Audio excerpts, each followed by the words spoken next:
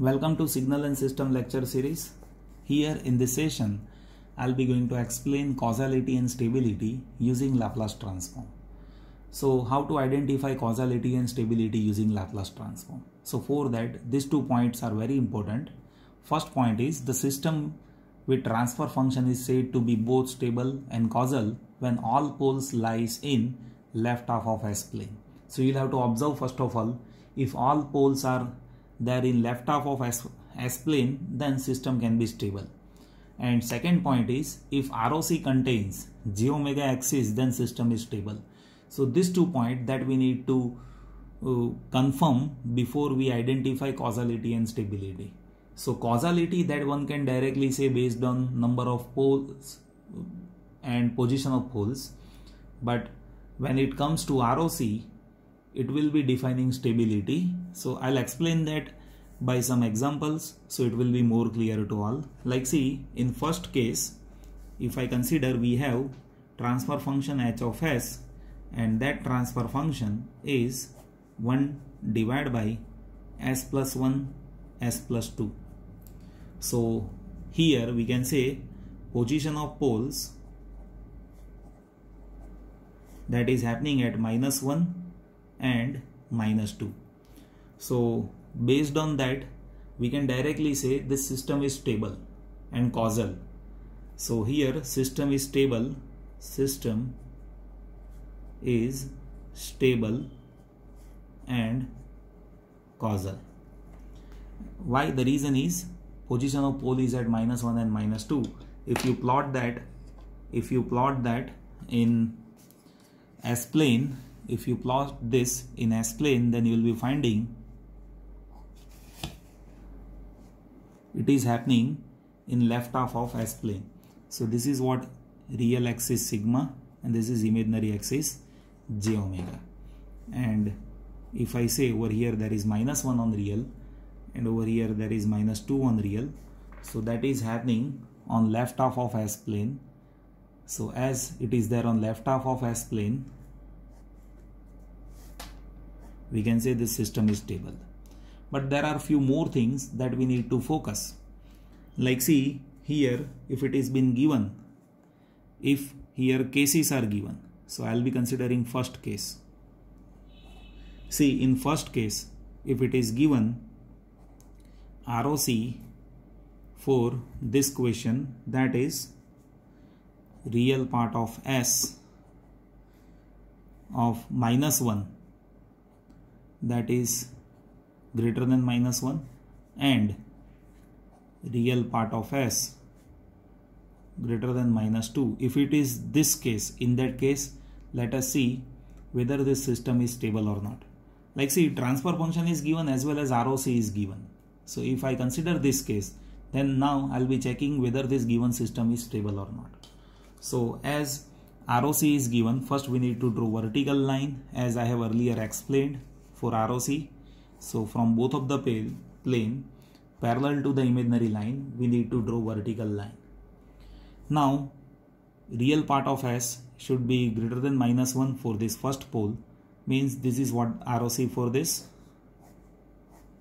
and real part of S is greater than -2. So for this second pole, ROC is this.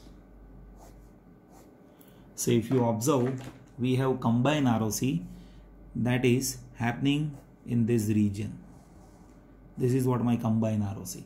So combined ROC, that one can say it is real part of S should be greater than -1. Now in this combined ROC, j omega is happening. In this combined ROC, this combined ROC includes j omega axis. So as combined ROC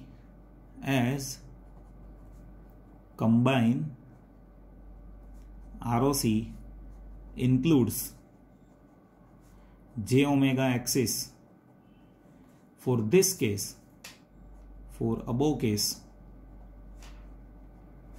system is stable. So sometimes transfer function is been given to you as well as ROC is been given to you. Then from transfer function we can have pole position, and pole position can directly define causality, but stability that not only depend on pole position, it also depends on ROC which is given to us.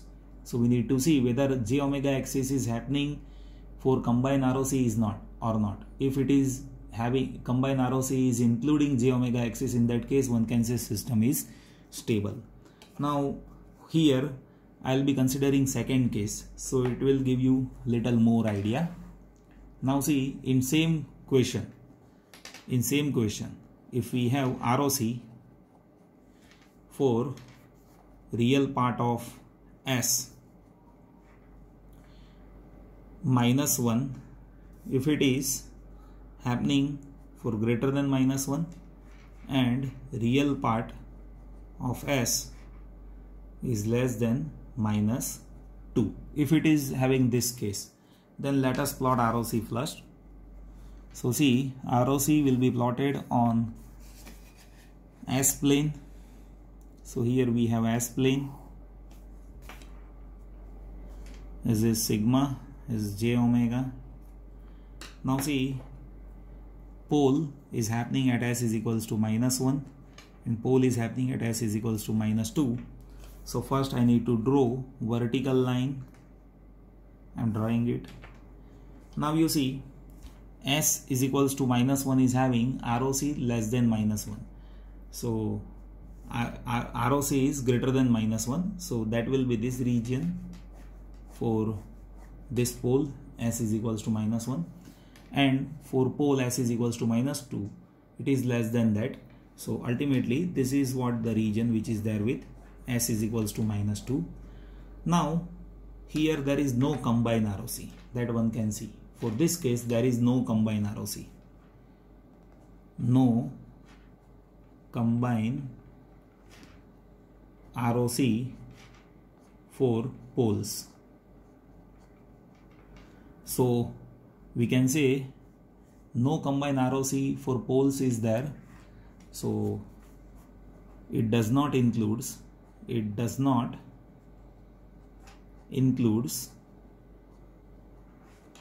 j omega axis. So system is unstable. But here one can see position of pole that is happening on left half plane, so system is causal. But position of pole in left half plane, so system is causal. That is what we can say based on this. I hope that you have understood this.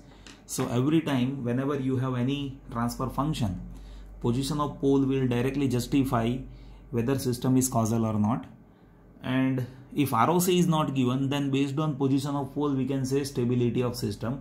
But if ROC is given to us, then we need to see whether that combined ROC includes imaginary axis or not.